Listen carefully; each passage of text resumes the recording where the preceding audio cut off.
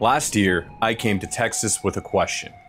Is Titan Gilroy the real deal? This year, I came back with a different one. Not about him, but about us. Why machinists keep showing up, what we're hoping to find, and what happens when a message becomes bigger than the man saying it.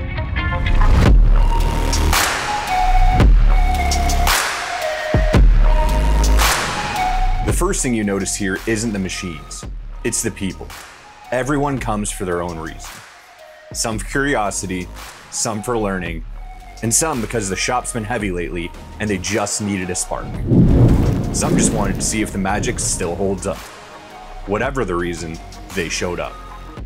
I've admired Titan for a long time. I've watched his videos from California on the hosses and just watched how he's changed the industry, exploded, and just does different things, pushes machines to the limits. Just trying to come connect with the machining community, check out some new machines, check out new work holdings, I don't know, see what we can use at my shop. So I'm in a family business, so I've been in the machining world for many moons, and we're about to expand our shop, so I want to make sure we're heading in the right direction. I just like getting out of the facility, getting other ideas. I have yet to go to a different machine shop or a show like this and not have a lot of takeaways. I'm excited about what Titan represents and what he's trying to do to change the industry. I came to the show to support it. I've been a founding member of the Titans CNC Academy, and I love what he's doing and how he's bringing a different view to the struggles that we face with training our young people and getting people excited about the trade. I think I first met Titan at IMTS maybe in 2018, but I decided to come down to this because I wanted to meet all the other shop owners and production leads and CNC machinists who see and value this community. It's incredible to see how new industries are popping up around manufacturing, right? I was down in Austin yesterday. They have the new Gigafactory that's popping up down there. But for me, I love checking out these events because I get to see how all these different industries are pushing innovation. My first impression was, wow. I love trying to stay ahead of the trends, ahead of the technology if I can, because I think as a small shop, you have to incorporate as much technology as you can. So with this show, I get to see the latest and greatest. Let's bring new people to the trade, bring some excitement into it. And that's what I'm hopeful about. He found a way, he found a recipe. No matter who I talked to, one theme kept coming up: education, real education, the kind that opens doors instead of closing them. Machinists see Titan's push for education as more than a talking point. They see it as fuel, a way into the trade, or a way to stay in it. And in a world where shops are starving for new talent, education matters. If you want to be a manufacturing powerhouse, how can you do it if you're teaching on like obsolete machines and your kids are doing obsolete, techniques and stuff? So we're doing everything, just lift the entire trade and workforce, all of it to the highest level so we can compete as a nation. I think that they're opening doors for people. They're making it more accessible. It's not just, hey, we're going to put you on a manual machine right off the bat. And now it's just creating just levels and layers of tutorials for every single machine. So anybody that's in this industry has a go-to place to learn whatever they want to learn. Right. You know what I mean? I got into it at 23, and I always say the minute I smelled coolant and saw chips fly, I was sold. I think there's a lot of that awareness that Titan brings to the industry. Big time. I talk to guys all day long. Keith, I was an IT guy. Keith, I was a carpenter. I went through Titan's building blocks. Now I have 4 or 5 CNC machines. So it's just the awareness. It's bringing people into the industry. When I got into this industry, the first company I worked for, they almost were acting like I couldn't be a programmer. They didn't have the capacity to train and everything like that. But I grew up, I was the generation that grew up on computers, since I was a little kid. Kids nowadays, computers and programming, that's a dime a dozen. Every kid knows how to use the computers, where a generation ago, all those guys grew up in garages and fixing cars. So on the mechanical side of manual operation and even service, we had a generation really good with that didn't know computers. I suggest it to everybody.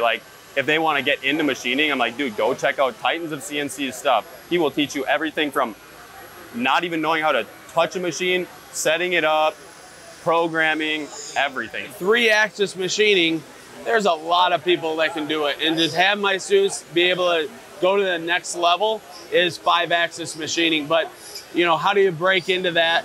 I've had some people out in the industry that are like, man, I don't know if high schoolers are ready for that.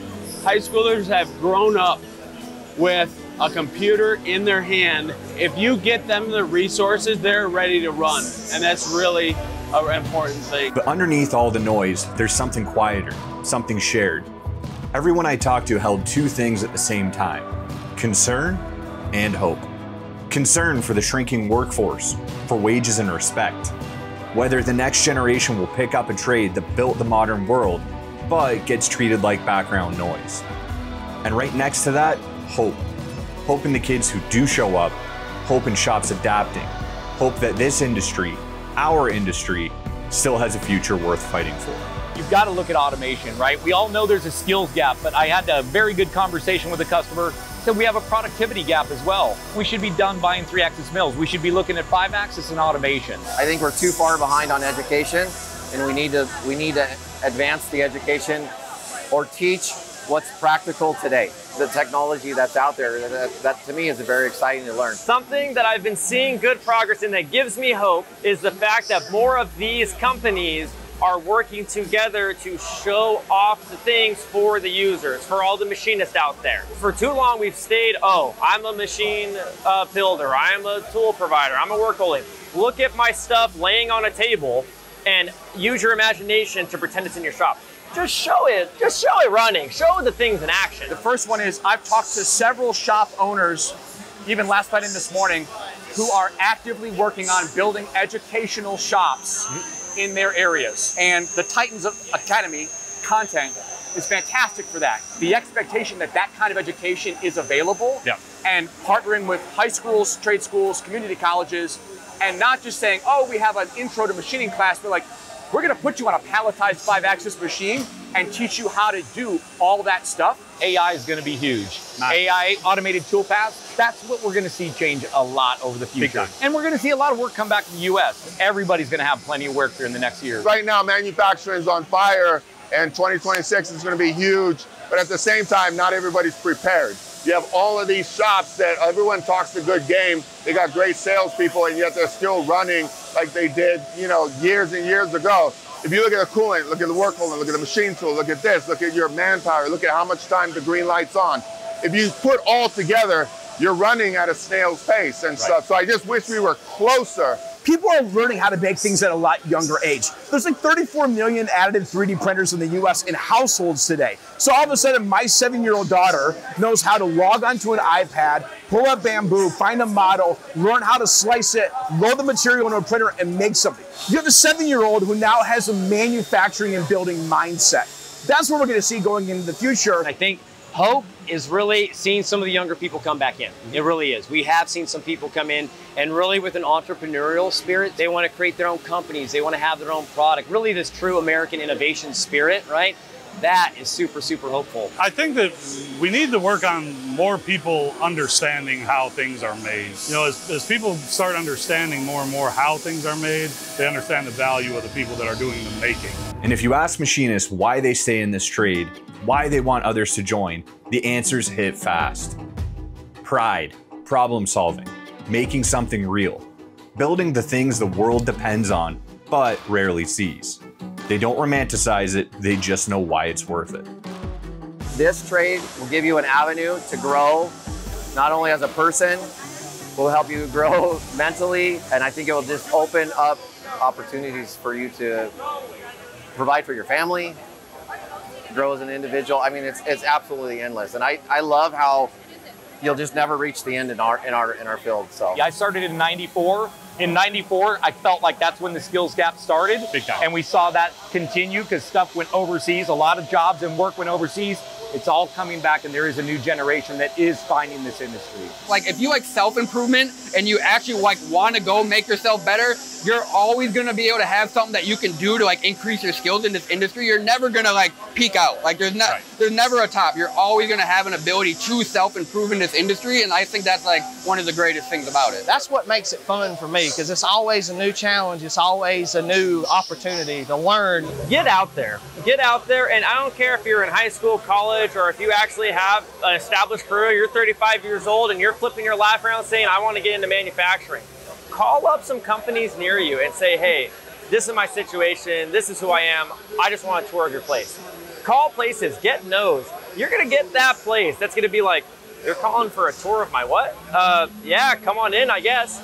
And tour that plant. Get to know manufacturing. I think what we're trying to do is change the perception, right? There's this idea that if you get in the trades, maybe you went second class, right? You know? And I think we're trying to change that. These are sophisticated machines, sophisticated products. What we're trying to do is we kind of have our own education pipeline, but I want to grow that so like we get better skilled laborers, but the whole industry will get the benefit of that too. But we're having a lot of trouble getting young people to understand that manufacturing is not about the 4 Ds anymore.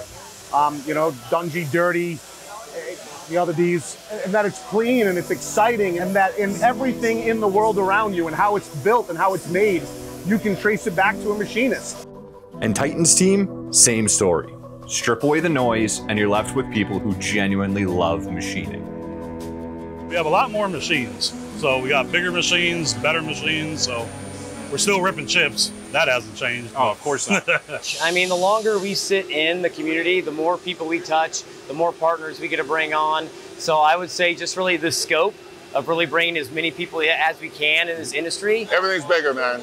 I mean, this is a manufacturing year. 2026 is going to be incredible. So we've actually doubled the amount of machines. So if you look at machines in general, including CMMs, we're close to about 50 machines in here, where we were probably less than 25 last year. I mean, part of what we always try to do is bring in the youth and bring in more people. And I like to think that we're continuing to be successful for that. And so I think that's why we see bigger crowds, we see bigger partners, we see bigger reach. The nice thing for us is that we get to show a worldwide audience. Millions of people get to see it. Like I did a video on how to make parts more machinable.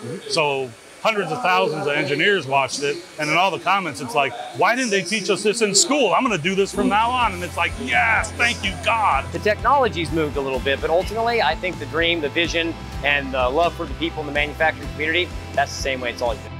One thing that did change this year was the partners. New faces, new brands, new machines, and people notice. You see it online, people asking why things shift, why the cast looks different, why the message stays the same. So I asked him. It's been a decade, more than a decade, since we've been like building curriculum and giving it away and talking to people online and stuff. And therefore, they're gonna spend their money based on what I say and what I do. So I'm gonna bring in a machine on different levels to actually give them something that I can feel good about, that is at the right price range for the level they're at. And because like you might be doing it in your garage, you might have a small 2 to 4 man shop, or you might have a huge aerospace company. And that's why we created our own kind of ecosystem to sell machines, sell tooling, do all our different things, and then to use that to fund the education. And that's the only way that we can do it truly big. What struck me talking to Titan this year wasn't the volume of the message, but the precision behind it. He's still the guy that can fire up a crowd, but there's a clarity to the way he speaks now, a sense of direction instead of just momentum. The message isn't getting quieter, it's getting sharper. Less about the moment, more about the mission. Just walking the path no matter how dark and hard it is, and refusing to stop. You're gonna walk through darkness and walk through light. Never quit. If you know and you have the gut instinct that you can accomplish something, go get it. And that's what I've done. You know, I've had everyone talk, everyone try to chop me on my legs, but I will not quit. And you come out at the other end. So here's what I came away with. This whole thing, the energy, the belief, the movement, it isn't really about a person. Not Titan, not me, not any one company. It's about a trade trying to remember what it is and who it's for. People show up because they want to believe in something real, something that matters and is worth passing on. A year later, I didn't find a hero or a villain. I found a reflection. And it wasn't Titan I was looking at. It was all of us, still fighting for a future that needs building.